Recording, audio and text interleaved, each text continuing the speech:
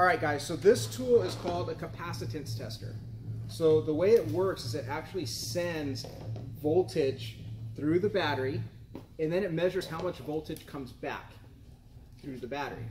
And it takes that information, it calculates the health of the battery. So in order to use this tool, we need to know what type of battery it is and the battery's rating. So this battery is a lead acid battery, and the rating, if I look at the label, the cold cranking amps is 540 cold cranking amps. Okay, it's a 12-volt battery. So this is the Matco Tools model MBT300. Most of them function the same way. The prompts might just be a little different. Okay, so we simply take the red test lead, attach it to the battery. The black lead goes to the negative side, and then our screen comes on. Our first prompt is asking us if the battery is in the vehicle. So we can test this in the vehicle or out of the vehicle. So we're going to select no, it's not in the vehicle, so that's the plus sign. Next thing, it's asking us if it's a 12-volt battery. Okay, so we have a plus will change the voltage, a negative will change the voltage, or I can hit the enter key and it'll let us select 12 volts. So if I hit enter, it selects 12 volts. The next thing it shows us is the state of charge. It's telling us this battery has a state of charge 12.6 volts. Okay, so that means, is this battery good to test? Yes. Yes, because we want at least 12.4 volts or higher, and then we can go ahead and perform our tests. Okay.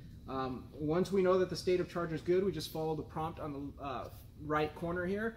I hit the plus symbol, and I want to test the battery. If I hit the plus or minus symbol, it'll scroll through the menu.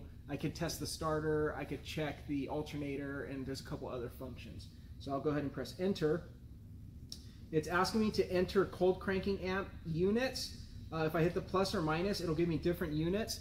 Different continents use different units. In the United States, we use cold cranking amps. So I'm going to hit enter, and then it's already set for 600 cold cranking amps. My scale says, my label says 540 cold cranking amps.